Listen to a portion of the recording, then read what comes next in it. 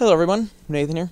Just wanted to give you guys a behind the scenes look of what's involved with setting up the studio. Now clearly I don't actually work this fast, as much as I wish I did. This is sped up about 4 speed, I think. So yeah, it took about 4 times as long as this. Right now I'm actually looking for a piece of fabric, which I did not find.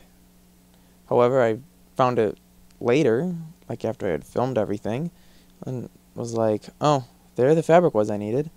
Well, that's nice. A little late now. And you're probably wondering, why are you putting up this? It's actually a light blue, but you're probably wondering, why are you putting up a light blue piece if you're going to put the green fabric over it? Well, I have learned over, I don't know how many times we've done this now, that if you just hang the one sheet of green fabric up, you don't really get very good green color. Like right now, you can kind of see through this blue fabric and see the door frame from the closet and stuff. You want to have as solid of a color on your background as you can.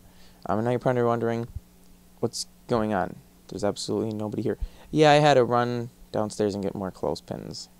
There's this little rope system, which if you watched our studio behind the scenes video, there's a video of that. Here I'm munching on some raisins, and you're like, what was he doing? Moving his hand up and down, trying to figure out what point the camera clips off at right here. Because this is in my bedroom, I'm pretty limited. I have, I don't know, I'm gonna guess probably 12 feet from one wall to the other, so the camera can only be about 12 feet away. So it is physically impossible to get a relatively straight on shot that'll have my head and my feet. It can't be done because of I love the way I look doing this in 4 speed. It's just funny. But yeah, I can't get my head and feet both in shot. So here I'm kind of doubling the fabric up again because you want to have as solid of a background as possible.